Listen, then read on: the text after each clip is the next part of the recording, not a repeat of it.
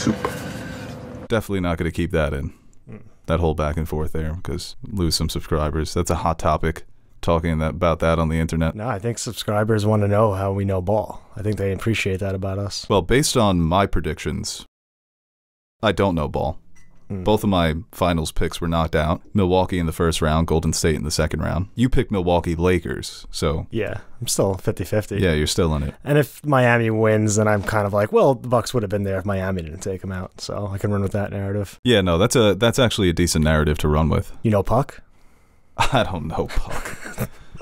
I know Puck from Berserk. Little elf, little fairy elf guy, sidekick. I haven't seen that one yet.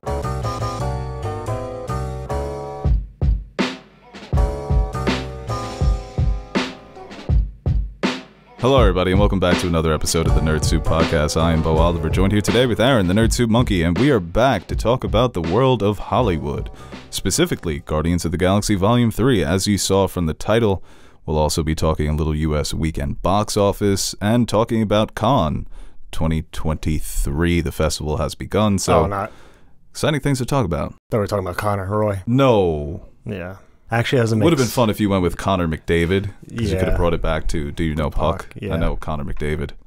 I saw somebody comparing his career to Kevin Durant, saying that he needs to go form a super team. They don't do that in hockey, right? No, they do it in hockey, just nobody cares. But Nobody he already gets mad. has the second best player in the league on his team. Is that Lundqvist? No.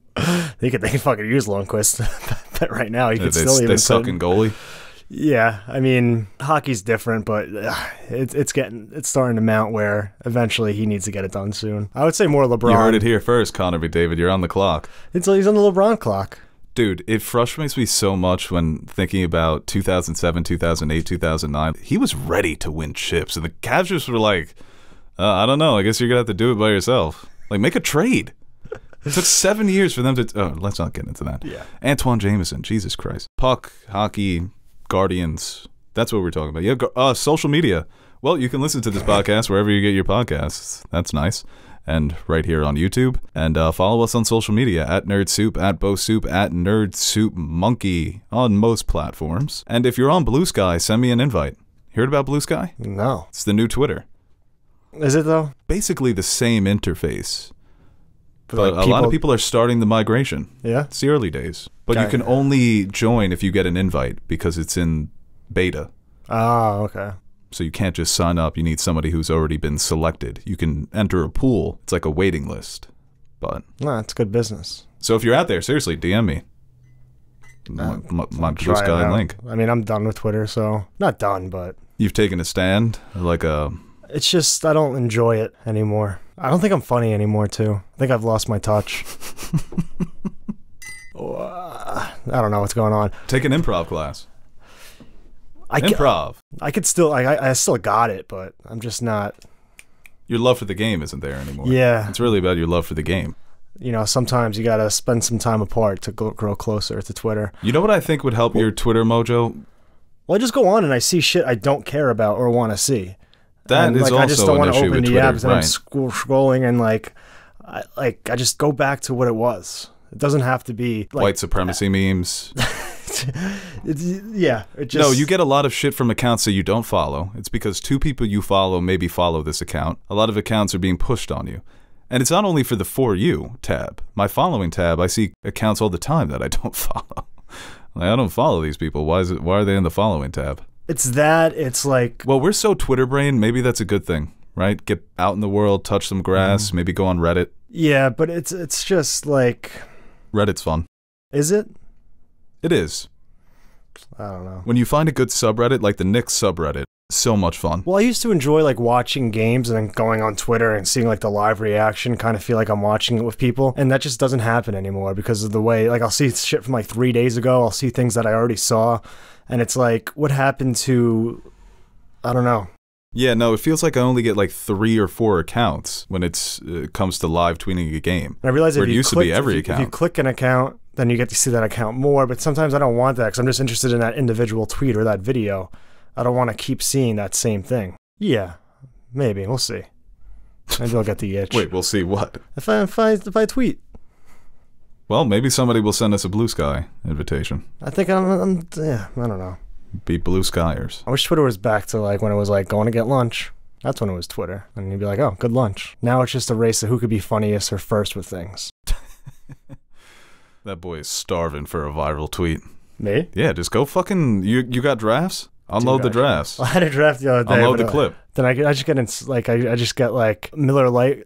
They had a commercial and people were complaining I was woke Miller Lite. Did you see somebody tweeted Wokenheimer? No. They didn't give a reason. They were just like, I'm not going to see Wokenheimer. That's funny. Yeah. But I had like a draft. It was like my 4-year-old son just came up to me with tears in his eyes saying, Daddy, how come all my favorite beers are going woke? I was like, I didn't know how to reply. I hope you, then I was like, hope you're happy, Obama.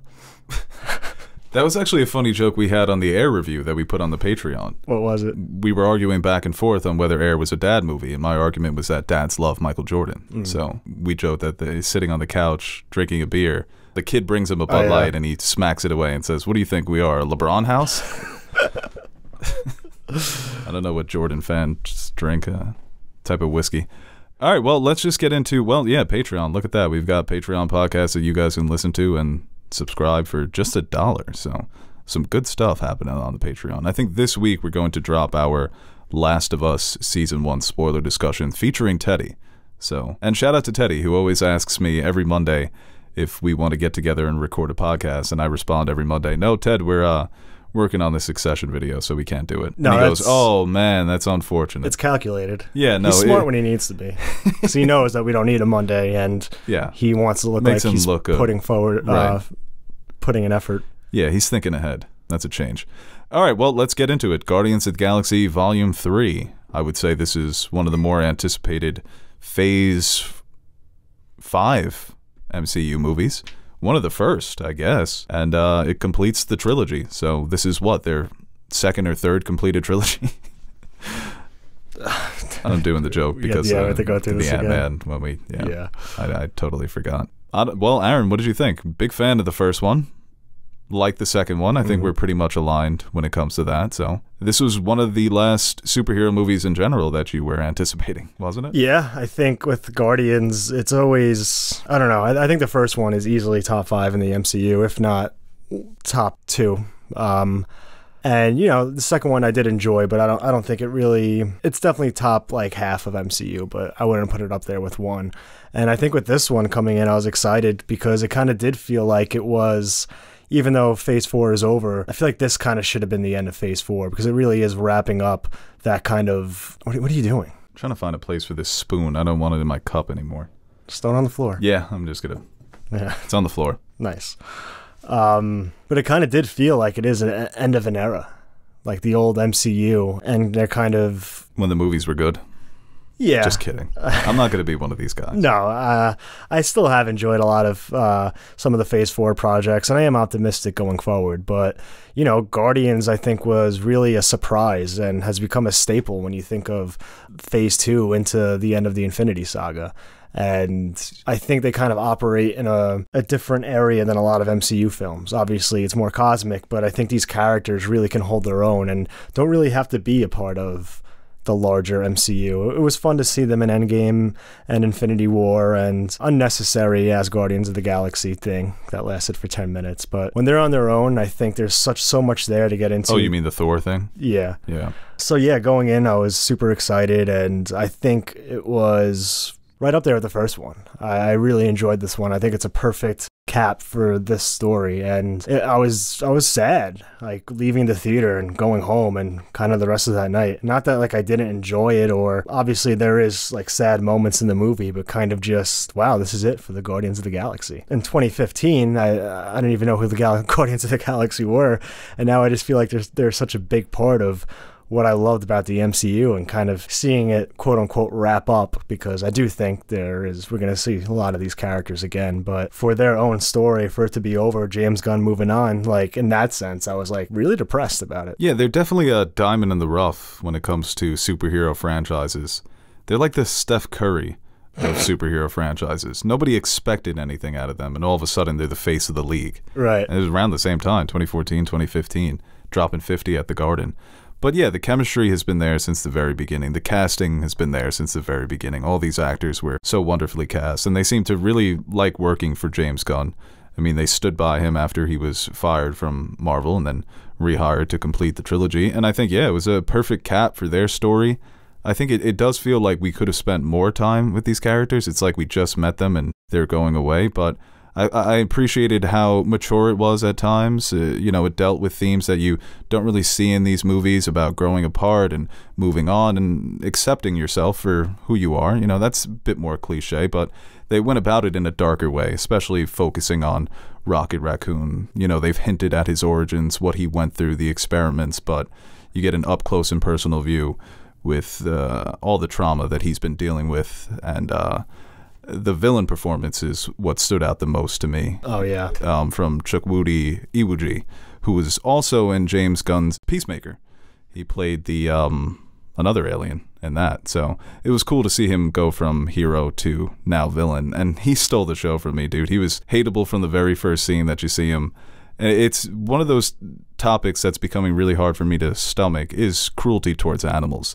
One of the best movies that came out last year, according to critics, was EO, about a donkey who apparently is adorable, but he has a rough go of it. And I don't want to see the donkey be abused, and I want to see the donkey be happy. So those are movies that I do shy away from. So some of the scenes in this were hard to watch, dude. Yeah. Really hard to stomach, and they stick with you. But I think the way it all came full circle there at the end was pretty beautiful. And we're getting into spoilers here, but the ball's on James Gunn. That's why you get one guy to write and direct your trilogy, because he's going to make the decision to focus on the best character, who also happens to be a talking raccoon. I think a lesser director or another director would say, we have to focus on Peter Quill. He's Chris Pratt. He's the biggest star. He's the human character. It makes the most sense to wrap it up with, tie the story together, but emotionally focus on him. They were like, no, this is going to be a Rocket story. More of the focus, as I said, on the best character, who now happens to be the main character. So I was very satisfied with the experience. Yeah, and I think that's one of the things they do really well, is that it's the Guardians of the Galaxy trilogy. It's not the Star-Lord trilogy. And yeah, like you said, he is the leader. He's probably the biggest name right now who you market behind, but they, make an effort to really develop and get into all of these characters. And I think at every point in this trilogy, you can point to a moment where James Gunn took time to fully flesh out. And I think that's what makes this ending so perfect for this group, because it's only 3 movies, which that's like I feel like the MCU has warped our perception of how long franchises need to go for, because a trilogy for like most of film history has been more than enough, if not overkill at times. So we've had plenty of times. 6 movies they've been in. So, it is bittersweet in the sense that, we do want more, but we've had plenty of time with these characters, and I think they were able to fully realize these arcs in a way that I think few directors can manage. And I think going into DC, after this completed project, I have more faith. Not that I doubted James Gunn, but I do have more faith in him to really be able to have a wide scope and fully develop the DCEU in a functional way. But yeah, I think the decision to really focus on Rocket and get more into his character was, a bit of a risky decision, but it paid off so well, because in that story, you pretty much get all, like you said, the darker moments, but, these heartfelt moments, which makes it even more depressing when we finally get to the moment where we really see what makes Rocket the character that he is. Like you said, having animals and the abuse be a center point of that story, it's hard not to, I don't think anybody watches that movie and doesn't feel bad. And I think that makes the High Evolutionary that more despicable of a character and lends to having a great performance. It's not a Thanos situation where a lot of people point to the best villains being having gray or having some kind of moral dilemma where you can see where they're coming from, even though if you don't agree with them. No, this guy is just a fucking asshole and you hate him, and sometimes that works so well for a story. Yeah, he was just a straight up sociopath, and it gives the actor and it gives an actor so much to play with from a performance standpoint, where you're so animated, you're boisterous, at times you can be wise and a bit more tender because you're trying to emotionally manipulate people, and then you're just totally unhinged cult leader, pseudo wannabe god, and it gives the Guardians one last chance to show themselves and show the audience how much they care about each other and how they've become a family of misfits, of disparate people coming together to form something that's not perfect, but it is their family, and that's sort of beautiful. And then with the, you know, like the heartfelt moments you mentioned with Rocket and his first family, you know, that theme, it is simple but powerful, the idea of friendship and what it can do for a person, how it can make you feel more comfortable, just a simple word or a gesture in a situation that can be so horrible. And like I said, you know, to me, even though the Guardians are, you know, that's the selling point, the camaraderie, the group, the chemistry, but the villain happened to be the biggest standout of the film. And because we've seen with the Guardians 1, like I said, one of my favorite movies, Ronan, not that great of a villain, but you didn't really need a great villain because the focus and what he excelled at was the characters and their relationship.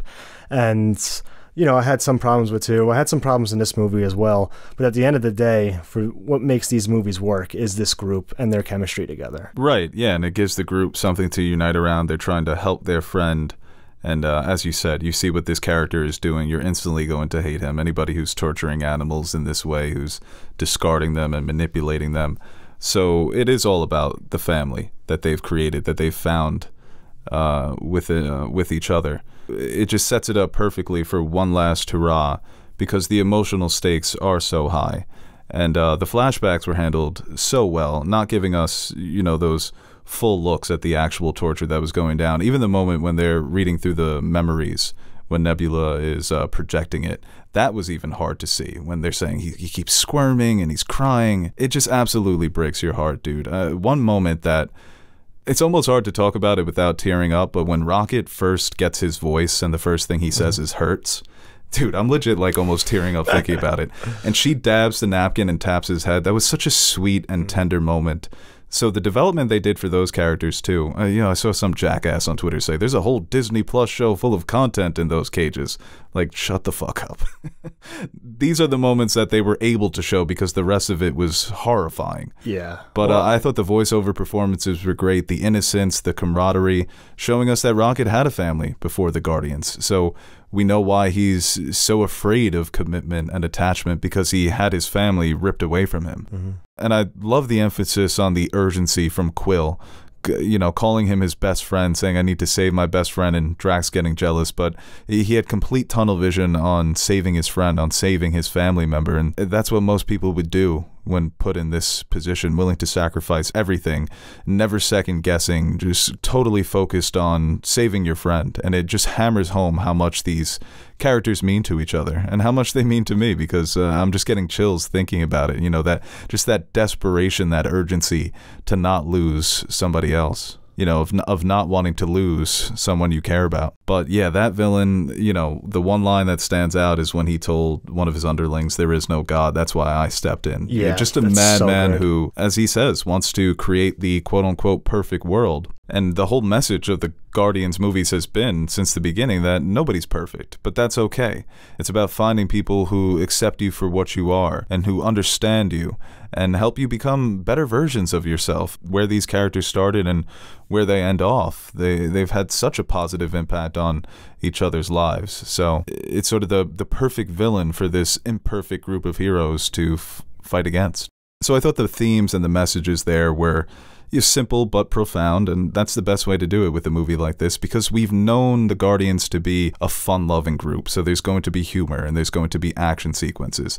But James Gunn was able to balance all of that while going a bit darker, so that's what I found most impressive, that it was true to the Guardians, even if it was a bit darker and a bit more mature. Yeah, I think at times this movie got a little too goofy, fell into some of the things that I didn't like about Volume 2, where I felt like, one, the humor was perfect in a lot of ways and placed in points where it made sense, and never, I mean, it's a talking tree and a raccoon, like, it's goofy in nature, but I feel like at times it goes a little bit too much onto that side. So like when they're going through the, I don't even know what to call it, the security thing, and they need to get the information, I felt at times that was a little bit too goofy, but again, just minor criticisms. I thought some of the action sequences were some of the best that I've seen from the Guardians and maybe the MCU as a whole, especially that hallway scene. I thought that was just a shit ton of fun with the needle drop of Don't Sleep Till Brooklyn. Like, that's another thing he's just so good at, is finding the right music to intertwine into his movies that just make the scene that much more epic or cooler. Yeah, that was a fun action sequence. Even the final shot of the movie, I thought maybe was the best shot, with Rocket leading that new group. And you get that still where the arrows whizzing around and Warlock's in the background. So that was awesome. I've kind of just accepted that Drax is a walking punchline at this point, so I wasn't as thrown off by it as I was in Volume 2. I do feel like I need to go back and watch Volume 2 because people fucking love that movie, It's good. It's a lot of fun. A lot of people think it's the best one. And thinking about it, Ego was a great villain. And that really is a way that, you know, they had the Star-Lord and Gamora stuff in this one, but for Peter's full arc, you know, it does come, you know, to a nice end at the end of 3, but he's more the focus in 2, so I guess that's why, you know, it opened up the avenue to focus more on Rocket. But I feel like that's a movie I have to revisit. But for the most part, I enjoyed the humor. I enjoyed the relationship between Mantis and Drax. I just find them funny, the back and forth, the little nudging that they do. They're so innocent, so pure with each other. And I also like the idea of quote-unquote higher intelligence not being the only type of intelligence, that there's emotional intelligence, that you see it with Drax, where he's able to communicate with the children because he can get on their wavelength, whereas Nebula and Mantis struggle with that. So classic don't judge a book by its cover. And the same thing with Rocket, where he sees at the end the raccoons that were there that were waiting to be experimented on, and he sees the value in those quote-unquote lower life forms. Just because you're conscious, just because you're self-aware, doesn't mean that, you know, you're someone, or just because you're not conscious or not self-aware doesn't mean that you deserve to be tortured and experimented on for the benefit of higher life forms. So those themes really do shine through. I'm trying to think of things. There's really not much I didn't like about it. I just thought, you know, it was really solid. I don't know if I would put it above 1. I think I definitely enjoyed it more than 2. Even the addition of Adam Warlock, you're thinking, how are they going to use this character? Is he going to stay a villain throughout? Because he shows up and he just fucking wrecks shop. Yeah. He's just fucking them up. And it's somebody commented on this about this on Twitter. It's the perfect way to use a Superman-type character in a story where the characters aren't so overpowered. They're superheroes, but they're not gods. So he shows up, he wrecks shop, and, you know, he really gets the ball rolling for what the story is going to be. But even his mini arc, you know, coming to terms with his existence as this superpowered being and realizing I don't want to be used as a soldier or as a weapon. I want to be a part of a family too. And I thought Will Poulter was solid. He was solid. I think there was a little bit more they could have done with that, or he was very goofy. Just leave it out entirely. But at the end of the day, I did appreciate some of those moments. But R.I.P. Elizabeth Debicki. Yeah. Yo, when he had to get on the step stool, that was so fucking funny, man. She's tall, dude. Yeah. No, it's a baseball team. Hey, man, she could pitch. She's playing with the wrong Guardians. She could be a relief pitcher. Are you kidding me? Randy Johnson coming out of the pen. Coming out to the Guardians theme. Underrated theme. I wish they used it more. I was also upset no Star-Lord mask. I know James Gunn hates the mask for some reason, but that's my favorite part about Star-Lord. Yeah, I do love that mask, and I noticed that as well, that he never puts on the mask. Well, it was funny to see James Gunn voice his frustrations through the script about them killing off Gamora. Yeah. Because he's been very open about that. It's, yeah, I think if you asked him and if he could do it himself, like, he wouldn't have to navigate through that at all. But in a weird way, it was, like, kind of interesting to explore somebody that, because if she never died, I assume, you know, for the most part, it would kind of just be her and Star-Lord's relationship kind of continuing to grow and maybe change slightly, but having to navigate through that and then kind of completely flip that on its head where, you know, Star-Lord is so, you know, still dealing with losing Gamora, and you imagine that happening, losing, you know, the love of your life, but then having her come back and it's just not her. Yeah, it's fucked up. it's really hard to tackle, but in having to go through that grief process and deal with all that, and then having it in front of you, but realizing that this is a different person and I gotta respect. Well, technically, he didn't even lose her for that long. Well, I guess he did from the time of coming back in Endgame and then having to discover her. Yeah. But it really was just like a snapshot, right? Because he loses Gamora and then he fucking dies. But yeah, go ahead. Sorry to interrupt you. I'm getting sweaty. But then her, like, having to... It's weird because, like, we know where she ends up in her development and who she is to her core, but different circumstances, the butterfly effect just brings you somewhere else. And seeing her appreciate the Guardians, but realizing this new life I have with the Ravagers, like, this is my family now. And maybe in another life, I could see myself here, but that's just not the way it worked out for me. Yeah, it was very bittersweet. You had the sci-fi mumbo-jumbo trying to wrap your head around the concept of a person from an alternate reality, how they are the same person, but they're not.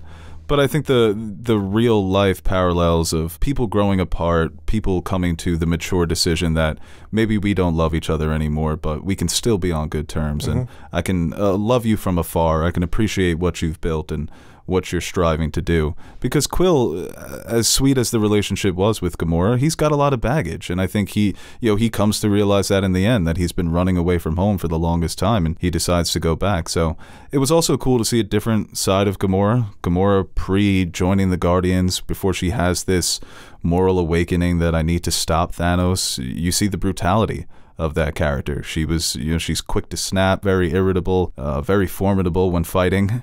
So I think that's fun for Zaldana, because I think sometimes when it's a group of 4 or 5 dudes and 1 woman, the woman character always gets relegated to the mother, the responsible one, the grown-up. So to see her a bit more reckless, a bit more unhinged, was fun. Yeah. And I think it looked like Zaldana had a fun time playing her. She also just, once again, I'm such a dog, but she just looked even hotter. It was like the hottest Gamora's looked. That hair. I was like, yeah, you go, girl. That's the glow up, right? Yeah. Break up. Well, she didn't have to go through all the Thanos nonsense. No, she didn't go through the No, they wiped that off the map for her. She didn't even get that chance to. Stress-free. But it was, when she says the woman you're describing sounds more like Nebula. Nebula is someone who in the first movie, I remember you didn't like her much. It's not so memorable. She's just their evil robot villain. But I think as far as she's come to now that she's as important to the Guardians as Gamora was, it's really cool to see the way that Gunn was able to write her from villain to now hero. And it's something that Karen Gillan's performance, I think in those moments, it's like she never thought that she would be in a position like this, that her whole life was going to be lackey for genocidal maniac, but she's actually a part of a family. So that was sweet. That was heartwarming. Yeah. And even with Peter, I mean, I think he's up there as my favorite comic book characters now, and Chris Pratt has just played him wonderfully throughout every time he's Star-Lord on screen. Just that perfect blend of like goofiness, charisma, cool, and just, yeah, I think that's like a character he's really like born to play. It's funny, when this first came out, the talk was Chris Pratt's the new Harrison Ford. And I think with the other projects that he's done, the big budgeted projects, they just don't understand him like James Gunn does. Right. So in Jurassic Park, he doesn't have that same personality. He's just cool guy. But here, like you said, there's more vulnerability to him and insecurity, and they tackled that a bit with his alcohol problems. So even though he does have that charm and that charisma, he's not afraid to get in the mud. And it's similar with Dave Bautista. I think that's why he's really succeeded in the other roles that he's taken. But yeah, he continues to be just the perfect leading man. And as I said, going back to the casting, perfect choice to play Star-Lord. I was laughing so hard, dude, when he kept saying that it's not a trap, it's a face-off. He kept doubling, tripling down on that. And that was awesome too, dude, when Groot was hiding all the gats. Yeah. I like this young adult Groot. Or maybe early 20s Groot, millennial Groot. I don't know. Gen Z Groot. I don't know how Groot ages. That motherfucker's brolic. Yeah. He was a big boy in this one. It was so cool when Star-Lord and Groot walked in on slow motion on the villain. But that was also so satisfying, the moment where Rocket Raccoon embraces his name and tells him, yeah, I'm Rocket Raccoon, motherfucker. And even the moment when they're all picking their names. You have the walrus who says Teefs, and it's cute, it's innocent. The bunny says Floor, right? We know which experiments didn't really work too well intellectually. Oh, come on, man.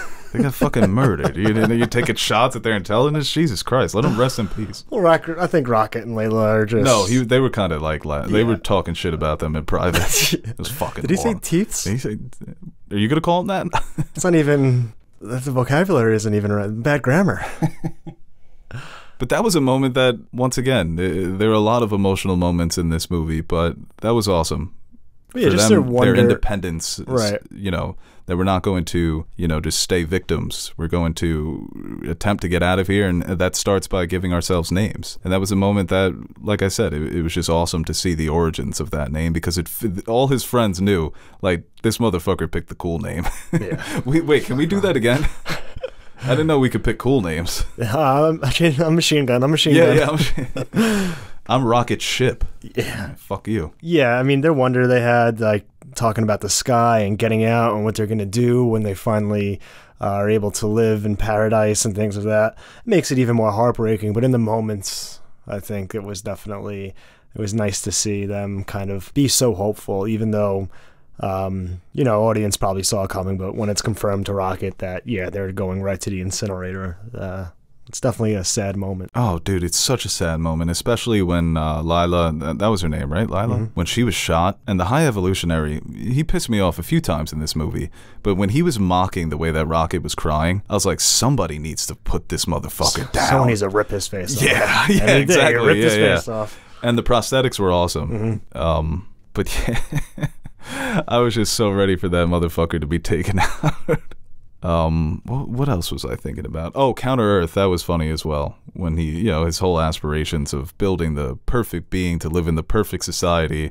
And when the Star-Lord says, does the perfect society include an octopus selling meth to people? And the High Evolutionary's like, probably not.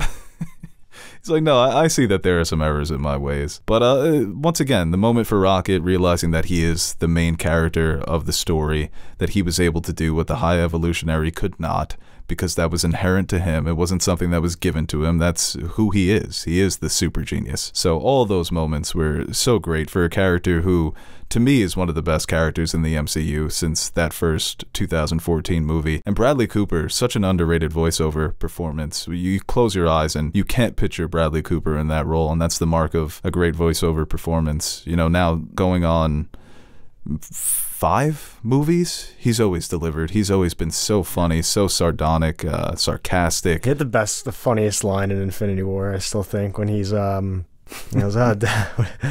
dead dad, huh? That could be. What is this? He goes, dead brother, huh? Yeah. That could be annoying. It's so great because he's like, all right, time to be the captain.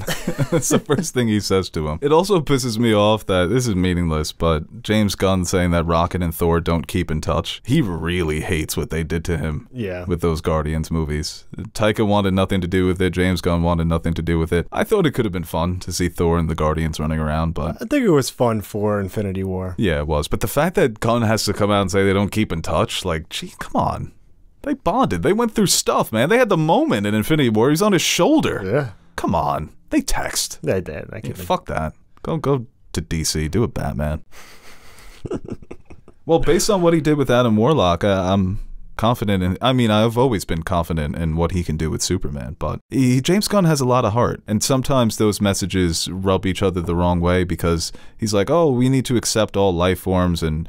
everybody deserves empathy and sympathy, but then the next scene, they'll just be killing all these other animals who are also tortured and manipulated by this guy, and it's just like, yay, violence. So he likes the sweetness and he likes the madness, and sometimes they rub each other the wrong way, but for the most part I think he balances them well. Well, I think about Adam Warlock, I think some of the moments of his emotional immaturity, that's another instance of it being a little too goofy at times, but towards the end when he does realize that like he has a power and he's going to control what he does and ultimately decides that he wants to help, I think that's a theme you can, you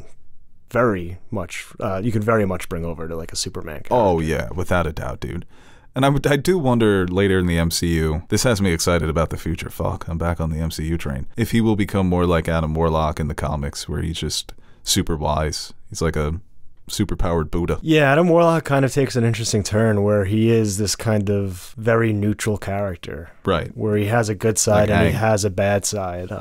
Yeah, I do wonder what the future holds. And skipping to the end quick, there is this new Guardians group. So, I don't know, maybe it can be, this iteration of the Guardians is over. But they could go forward with this group. Obviously, Batista, I think, is pretty much done. But there is a thing at the second end credits, Star-Lord will return. So Interesting choice there to say Star-Lord's coming back, but not necessarily the Guardians. I think that we could see the Guardians show up from time to time. Or if they do come back as a team, it will be in a Rocket and Groot movie. Adam Warlock was definitely going to return. Right, yeah, but with Star-Lord returning and him now being on Earth, and that was also a sweet moment with him and his grandfather, I wonder in what capacity they're going to use him. Maybe he joins the Avengers. I think that would That could be interesting. You know, he led the Guardians, and the Avengers are lacking in leadership. There's a few candidates there. You'd naturally think Cap, new Cap. But like without his boots and his mask, what does he do? Oh, he definitely has his boots and his mask. You think he left behind the gear? Like he retired? He didn't have to use the mask once. Then he used the flying boots Well, you didn't once. need it when he got to Earth. He just used his blasters. No, he just had the blasters, right? Well, I guess in the action sequences, he didn't really need the mask. He's not part boots. God anymore. Well, you know, once James Gunn is out of the picture, they're going to give him back that fucking mask. Yeah. They love that bullshit, the nanotech. Yeah, and you're a god again. Yeah, and you're also half God. Yeah. Don't ask why, but... And don't tell James. Pretty please. Yeah, I think Drax, you know, I think down the line they knock on the door like, hey, you want $5 million to cameo in this movie? Yeah, Maybe. Secret Wars, I'm sure. There's going to be something. They're definitely on the sidelines for now, which is fine. And I truly, I don't know what Marvel is going to do, if they will eventually do Guardians of the Galaxy Volume 4 without James Gunn. I hope they don't. I don't want that. Because they're so synonymous now. I think the style is perfect. When people talk about whether writers and directors could tackle the Guardians, I'm like, I don't want to see it, dude. I know that he didn't create these characters, but this iteration is very much his. So he's just as important to the team as any of these other actors. It's something that I wouldn't want to see, but I'm satisfied with where they left all these characters. I don't think that, you know, we're definitely going to see Rocket and Groot again in some capacity. But even seeing like Star-Lord, or if we do see Rocket and Groot, like just the style and humor and the way these characters act, it's hard to see somebody else tackling that's not James Gunn. Imagine someone trying to replicate like a needle drop during a big sequence with Star-Lord, and it's just something just feels off. What up, blood? What up, cuz? Yeah, I wonder what music he's gonna get into now. Yeah, and also, that's one of the funniest, like, small little jokes of these movies, that he has a Zune. Yeah. It's so fucking perfect. I love that Rocket's always stealing it from him. That was perfect opening song, acoustic cover of Creep.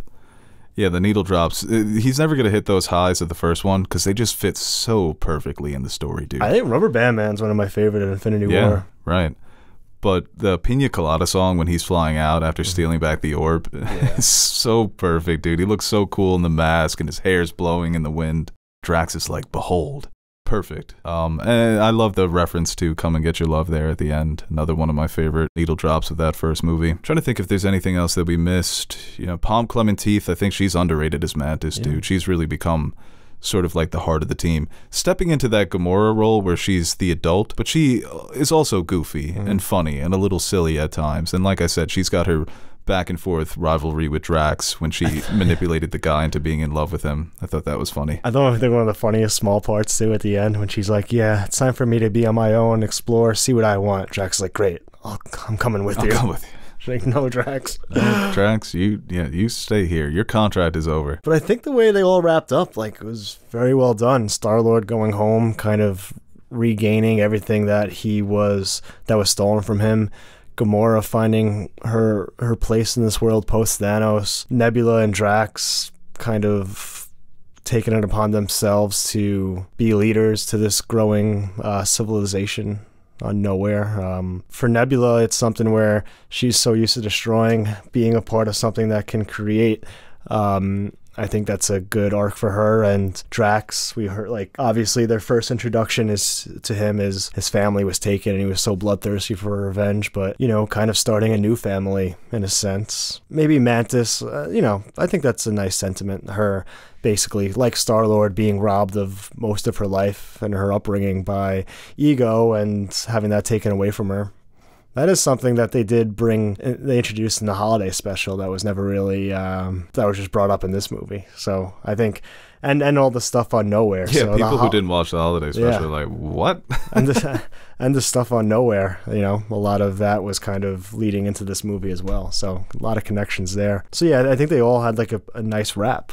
And you know, like Rocket being the leader now and of the Guardians, him basically being able to defeat his demons of his upbringing.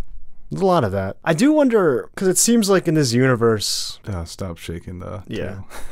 It seems like in this universe, the battle and Endgame and everything that happened in Infinity War and Endgame was like live streamed.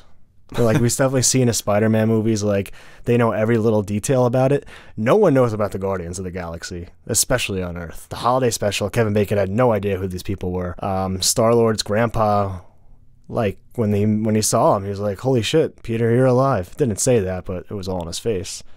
It's like, I feel like they would be bigger deals. Yeah, that's one of those things that it doesn't make sense that people know the specifics of the battle and they're so familiar with all these other heroes, but for some reason the Guardians, they go under the radar. And it's sort of the way that the connected universe clashes with these personal visions, because I think it makes more sense, even though it doesn't make sense, that the Guardians wouldn't be well known. It keeps them cosmic and sort of exotic. They're more mysterious than your neighborhood superheroes. But yeah, no, it totally doesn't make sense whatsoever. They're famous out in the universe. People really know them. Do they? It got that, remember Yondu's like, we can't kill the Guardians of the Galaxy, everybody's going to be pissed. Oh yeah, true. But no, I think you hit the nail on the head. The way that he ended it but left these stories open, it feels like a true ending for the Guardians team as we know it, but there's some potential for future arcs, and these characters, for the most part, deserve to rest for a little bit, but I think we will see them in the future. And I am very happy no one died. A lot of times... Dude, I thought Rocket was going to die that entire fucking movie. I thought Drax and Rocket were fucking goners, just from everything leading up to the movie. Well, when Drax... I thought they were going to kill Drax in the corporation when they started clapping back at them, when he got shot in, like, the chest. Yeah. I was like, oh, here it is. This is sad. He's just going to die in the middle of the movie. And I think that sometimes can derail some things when it comes to, like, stakes and all that, but... Yeah, but you also, like, I didn't need Drax to die. I think sometimes movies do that where it's like... Where it's unnecessary. Right, yeah. I'm happy that Drax gets a happy ending and he gets to be a stepfather for all those little super kids. And same thing with Rocket. You know, when I knew that she was going to stop him from walking, but he gets the moment where he gets to reunite with his friends in the little vision world of heaven. I love that fucking raccoon, man. He's right up there with Cap and Thanos for me as my favorite characters that they've done. It's a big three. He's just so fucking funny, man. Just get such a kick out of him. One of my favorite moments in the MCU is when he's ranting in the first one when they're at the bar and the Collector's, one of his assistants opens the elevator, and as soon as she speaks, Rocket turns around and puts his gun on her. It's like the Collector he's like, dude was just ready to go at any moment. Yeah. What else? Oh, Cosmo. You didn't like Cosmo. Come on, don't put that on. You said she was a bad dog. Bad girl. I was just joking. No, I loved Cosmo. Voiced by Borat's daughter. Mm-hmm. Yeah, same actress that voiced her in the holiday special. So another edition where it's just Cosmo. And we saw Cosmo in Guardians 1 when she growls at Rocket. That was funny. You know, she was cute. And she helped out when they saved all the animals. And once again, a movie that, you know, normally you save all the humans and that's it, right? And no, we're going to save all these fucking animals, even the big scary ones. That was funny. Yeah. And they just come plopping out. Yeah, roly-polies. So it was a nice sentiment. And I think PETA has called this the most pro-animal movie ever made. Have they? Yeah. Shout out PETA. All right, well, let's move on to U.S. weekend box office. No surprise, it was Guardians of the Galaxy Volume 3, number 1 with $62 million. That ups its domestic total to $214 million. It is the best second week decline in the MCU's history, only a 49% decline. Comparing it to recent releases, Ant-Man and the Wasp, 70%, Thor Love and Thunder, 68%, Doctor Strange, 67%. So it's about a 20-point percentage difference. Yeah, I think it's very impressive. It's definitely, I think, some hesitation maybe for some people with the MCU of late. They're, you know, haven't had the momentum that they usually carry over from movie to movie. And I think the critic scores, Rotten Tomatoes reactions, they weren't bad, but they weren't as positive as I think I was expecting or going into it, or you see with some of the top tier. But we saw once it got released to audiences that opening weekend, just the outpouring of love from fans, and I think that really resonated to people who were maybe waiting on it a little, or maybe even waiting for it to come out on streaming to go out and go see it in the theater. And I think it's a movie that will get a lot of people back into the theater. I want to see it again already. So yeah, I went to go see Are You There, God? It's Me, Margaret today, and I was like, should I just go see Guardians instead? But I didn't have enough time. It's definitely a movie that if I'm at a movie and I go to the bathroom, I'll probably walk in and just like watch for a little. Yeah, worldwide it's up to 531 million, so we'll see if he can join the billion club, but it's got a chance to outgross Guardians 2, which I think was a touch under 900, and the first one was a touch under 8, so we will see. Number 2 was the Super Mario Brothers movie, made another 12 million, its domestic total is now 535, and worldwide it's up to $1.2 billion. Number 3 was Book Club, The Next Chapter, that made 6.6. Domestically, it's at 6.6. Worldwide, it's at 9.8 off of a $20 million budget. So we'll see if Diane Keaton and Jane Fonda can break even. I hope they do. I like when the old vets get their vacation in Italy. I was looking up. I was like, was this actually shot in Italy? Yes, it was. Nice. So get a nice little paycheck, get to go to Venice, and yeah, hang out with the girls.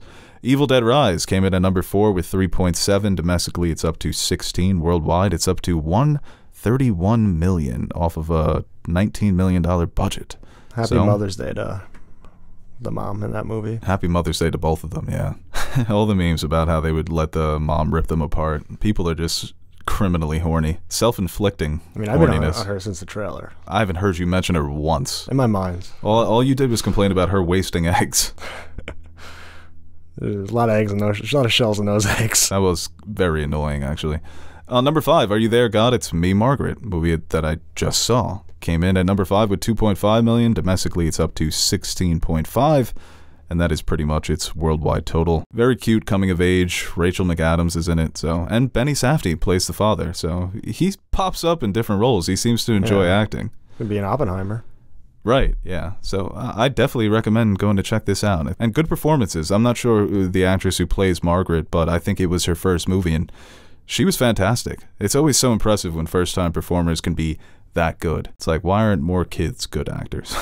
Who played God? You know what? I think that actually, well, Gilbert Godfrey, actually. Okay, but it wasn't actually him. It was an AI. So, you don't have a Gilbert in the... No. I think Nash does. He sounds like him normally. That's mean. Yeah, good movie. Well, I mean, Mario's still fucking running strong. Chris Pratt running the box office so far this year. Oh my God, yeah, double Chris Pratt there at the top. I think Guardians... Yeah, let's see. I'm interested to see like the percentages and the declines over the next few weeks. I don't know what else is coming out. This is Fast. Yeah, okay. You know what's coming out. Sorry, Guardians. You want to see that on Friday? Yeah. I'm going at 6:20. Let's do it. I haven't doing a standard showing. Oh, you haven't seen 9, right? But like, you I can don't skip it. Yeah. John Cena is his brother. They fight. He comes over to the team. He's part of the squad.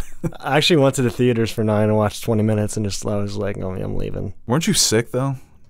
No, I was making a TikTok. Oh, right. Yo, I mean, come on, man. You're in the theaters. I know, but it was like such you an turned early your back show on family? Yeah. I was like, yeah, I'm not into this right now. Did you hear the news that it's not going to be a 2-part? 3-parter. I fucking love Vin Diesel so much. I wish I could shake his hand. Well, The Rock's back. That should have been a big story. Yeah, The Rock's... All the memes so obvious. You know, Walter White telling Saul, we're not done till I say we're done. Yo, The Rock is so funny, man. He saw all his flops and said, run it back. I'm going to work with those candy asses, as he called them. The Diesel wins again, man. I don't know, like, he brought back Brittany Griner. He brought back The Rock.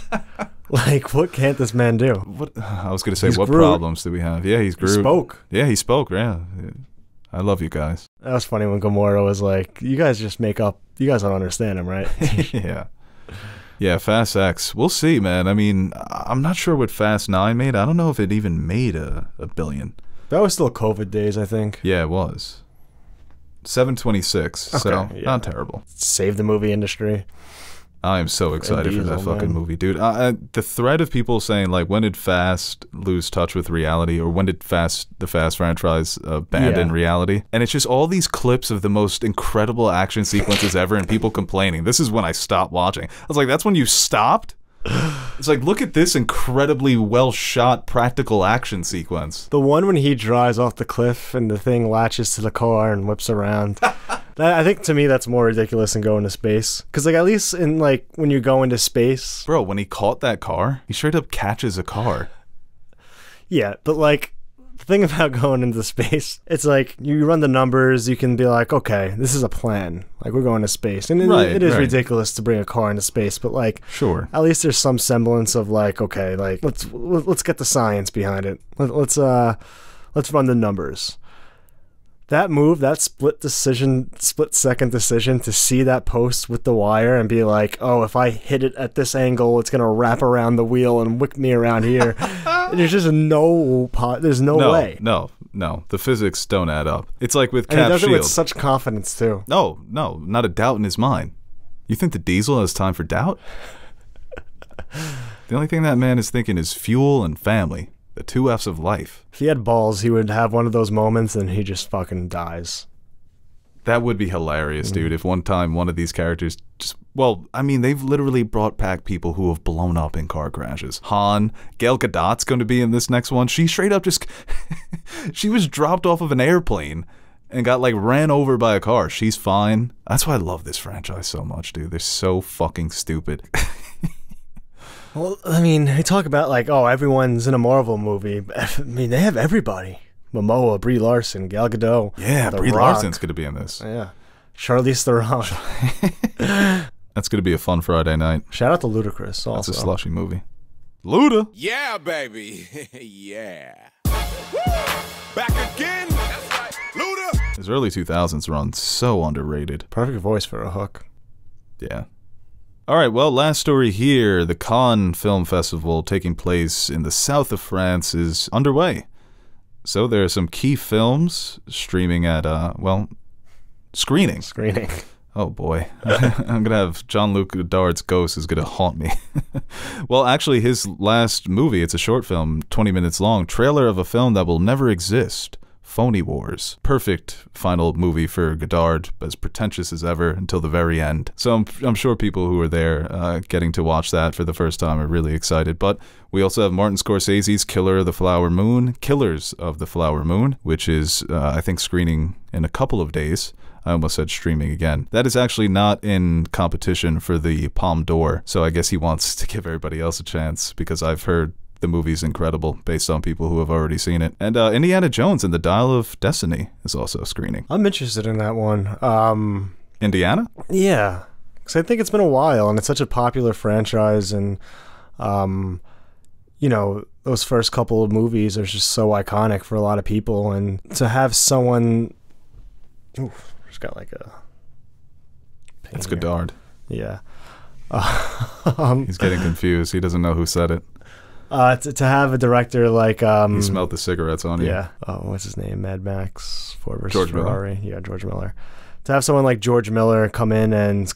Oh, you mean James Mangold? James Mangold. Why did I get them confused? You just tried to give George Miller Ford versus Ferrari. I did. Yeah. That'd be sick. Just cars. Yeah. Yeah, James Mangold, Logan, Ford vs. Ferrari, Indiana Jones. Could be a fucking sick run. Yeah, definitely. I've heard good things about this from people who have seen it too.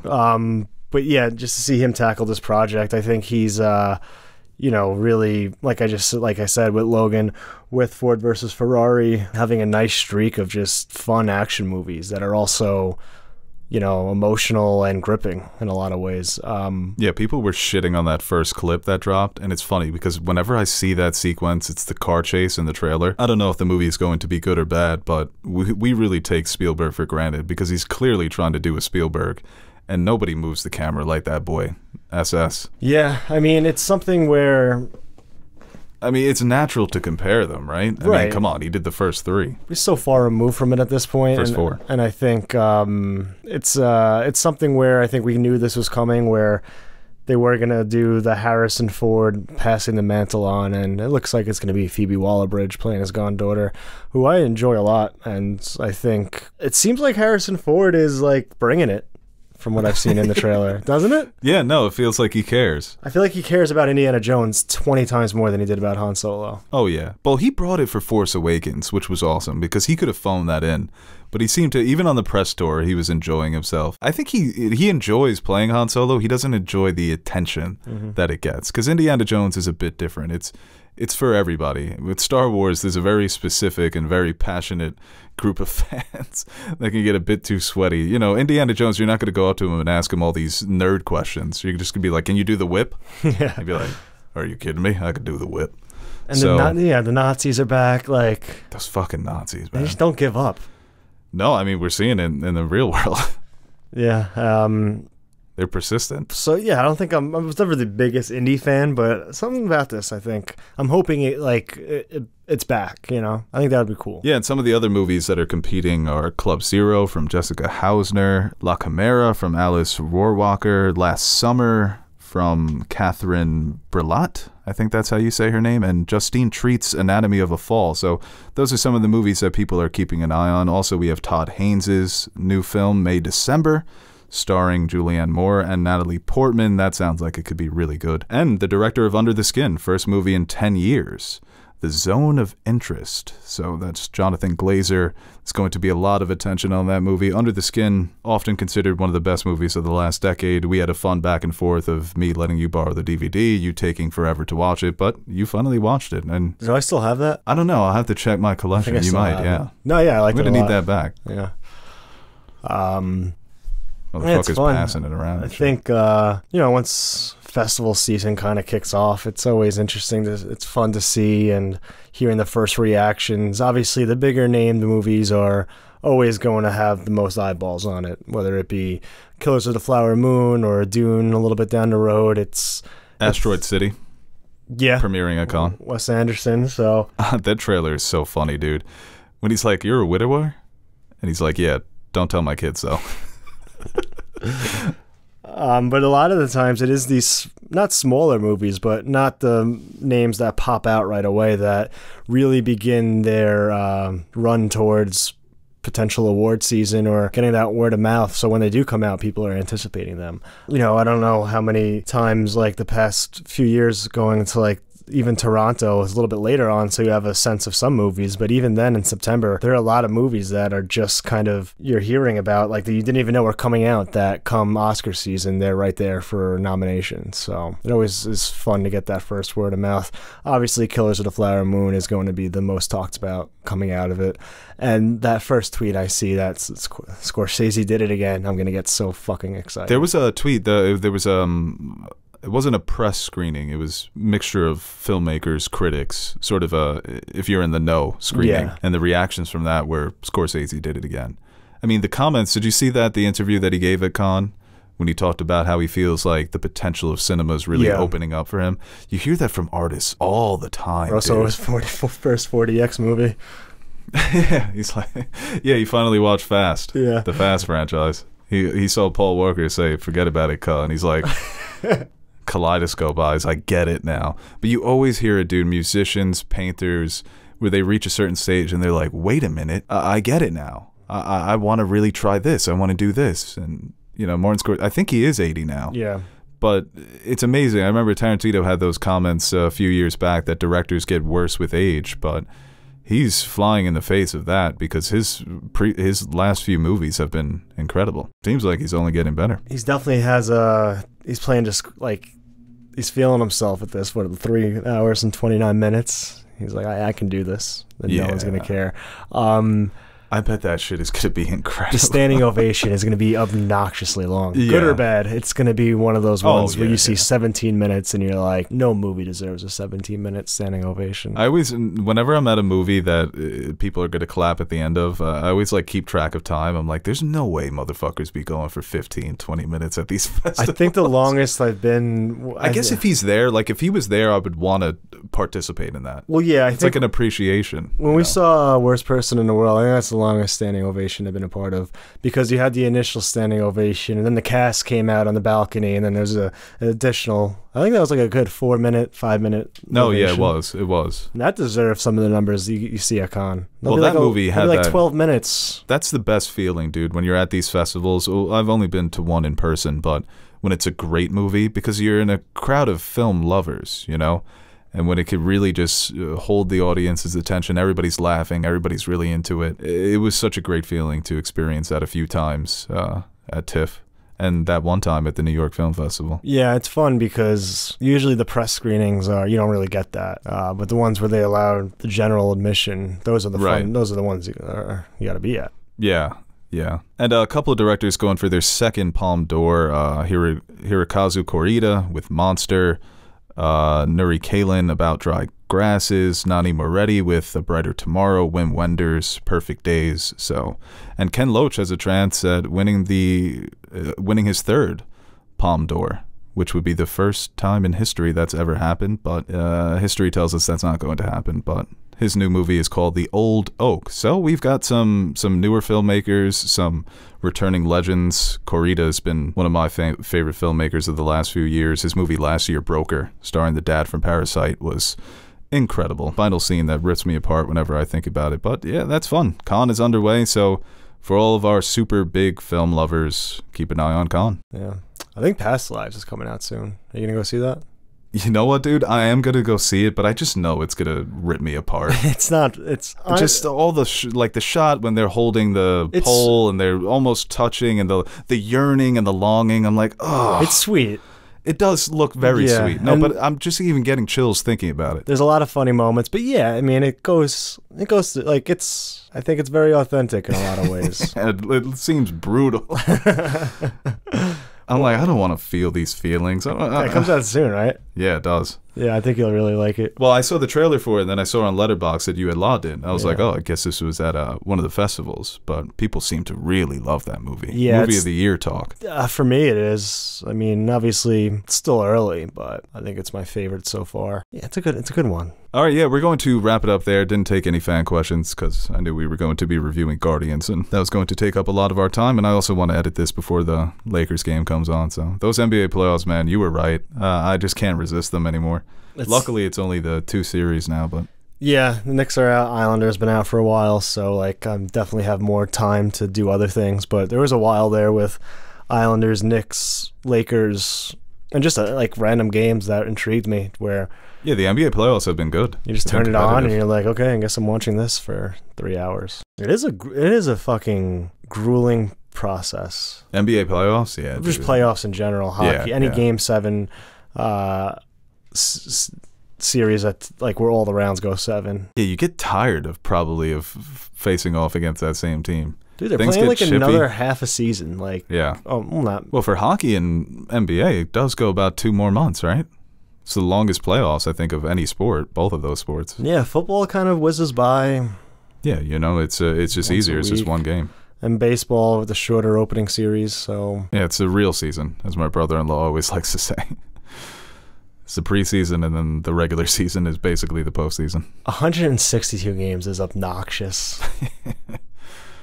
They'll never cut it back, though, because the numbers, the purity there. I'll tell you what, I don't like the pitch clock. I'm out. I'm out on the pitch clock. I'm out on the pitch clock. I like the pitch clock. I haven't sat through one single game this whole season. But when you finally do put it on, you're like, oh, this is fun. I don't like it for the in-person experience. No, I went to a game this year, and it was like, oh, it's over? Like you're being rushed out. Like, thank you for coming. That's the worst. You ever go to a restaurant? No, it's the worst when you're the host and they won't leave, right? I went to a restaurant once and they like kicked us out. They didn't kick us out, but they're like, hey, can we like use this table and like you can sit by the bar and have a drink? I'm like they bought it, like it was free, but I'm like, I don't feel like you just don't do that. Yeah, that's crazy. And it was like a nice place too, so like taking my time and like I just spent a shit ton of money. Right? Yeah. No, I want another drink. It's like, yeah, if we want to hang out, get it at the bar, relax, and that makes sense. Yeah, no, that's fucked up. Unless it was like a high, I wish it was like a high roller. It's like we normally don't do this, but you know, Mr. James is here. LeBron? No, he's a stockbroker down the street. It's Hamas Rodriguez, Colombian soccer superstar. All right, guys, we'll see you on the next episode of the Nerd Soup Podcast. Thank you for listening, for liking, for sharing, for subscribing, for pledging to our Patreon. LeBron James is here. Oh shit! And it's just fucking brawny. He's so pissed. LeBron James Jr.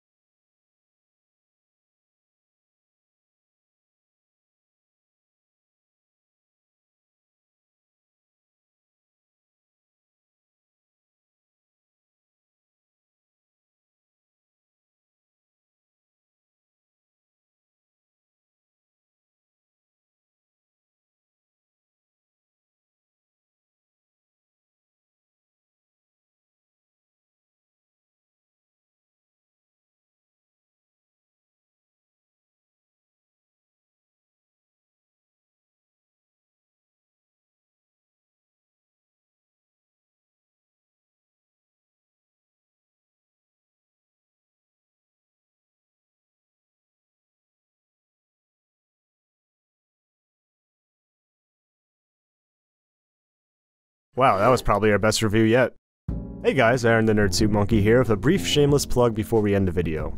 Do you ever feel like you don't have an adequate amount of nerd soup in your life? Like you're going to bed hungry and yearning for the nonsensical yet entertaining nutrients our podcasts provide? Well, we've come up with the perfect solution. The Nerd Soup Fan Question Podcasts, exclusively available to our Patreon supporters. You can sign up now by visiting patreon.com/nerdsoup, and for the price of only $1 per month, you'll receive exclusive access to our weekly podcast, where we answer your questions that don't make it to the main show. And while you're there, you can check out the other rewards we offer to our patrons, like stickers, mugs, t-shirts, behind-the-scenes footage, and appearing in the credits at the end of our videos. And that's exactly what we're going to do right now. Roll the names of the nerds who make Nerd Soup possible. The reason why the crypto crash didn't send our lives spiraling down a black hole of no return. Alright, I'll stop talking so you can listen to this jazzy-ass music while checking if Bo spelt your name wrong in the credits.